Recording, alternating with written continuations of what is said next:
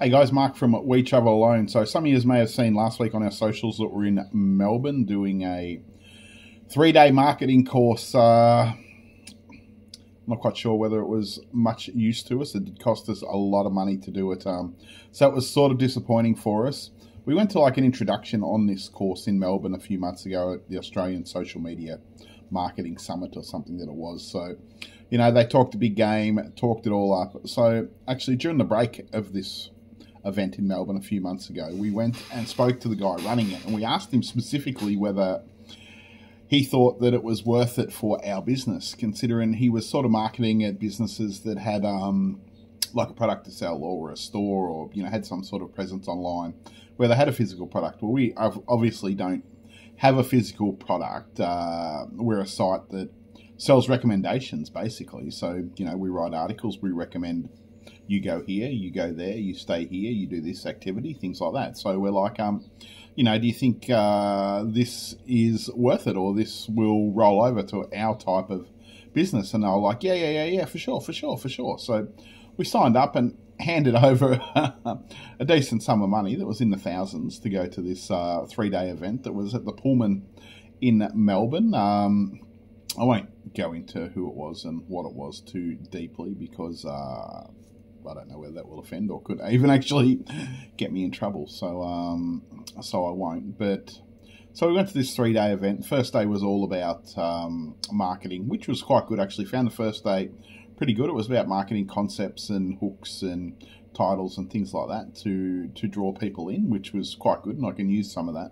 The second day was all about building sales funnels, which might come in handy in the future if we actually build a Shopify store and try and sell products via drop shipping, which is something that we've been throwing around in our mind for a while now, but haven't actually crossed the line on signing up for a Shopify store because, I want to sell, if we do, products that are related to possibly travel, so things that we can then make our own TikToks for and make our own videos about to help push these things along. But a lot of travel products that I would be looking at selling sort of gadgets that you can use on planes to make flying easier, basically.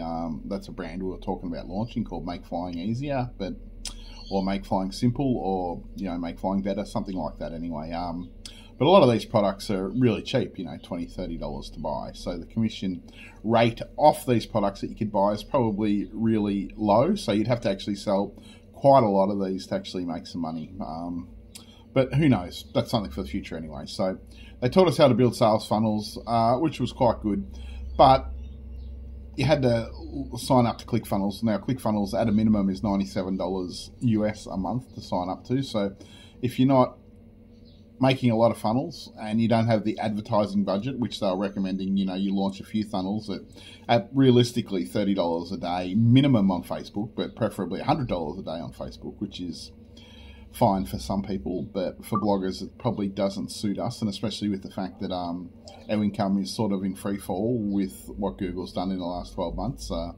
I'm estimating next month income will be down nearly 80% on 12 months ago, so that certainly doesn't help us fund them sort of advertising campaigns that these guys were talking about. So day 3 of this event was a bit about Facebook marketing and things like that. Was interesting. So learn how to build ads, which was okay, but a lot of it was also about on selling their marketing business. Some people were signing up for $30,000 a month in advertising and stuff that these guys would actually create for them, but then you still had to spend the money on top of that. So a lot of it was really out of our element, and we sort of left feeling, I would say, really disappointed in it, which leads to my next question, or not my next question, but my next thought.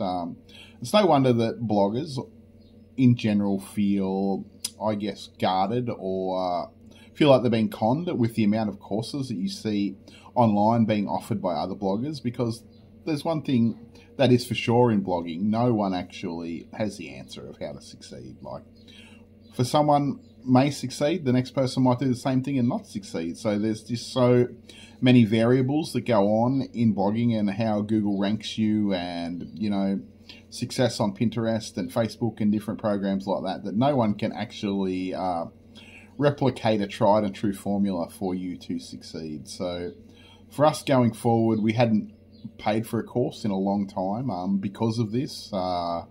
We sort of got sucked in the hype that they were speaking about when we first went to this conference, this event, this one-day event that they held, which made us shell out the money for the 3-day event. So in the end, basically become a tax write-off for us. We spent 3 nights in Melbourne at a nice Airbnb, and that was about it. So I won't be rushing back to do any more dear courses that promise the world but possibly deliver very little. And there's a lot of them in the blogging world. So any bloggers out there, just be wary of what people are offering, because no one can guarantee that you'll have success. And a lot of the stuff that people are selling online, you can easily find on YouTube. So just be wary of what you're doing and how you're going. Anyway, that's a wrap from us here at We Travel Alone this week. Don't forget to log on to our website. Published a new article this week on the differences between, or should you stay at Airbnb or a hotel. So that's another one to check out. Our Facebooks, our TikToks, and we look forward to seeing you on the next video. Bye for now.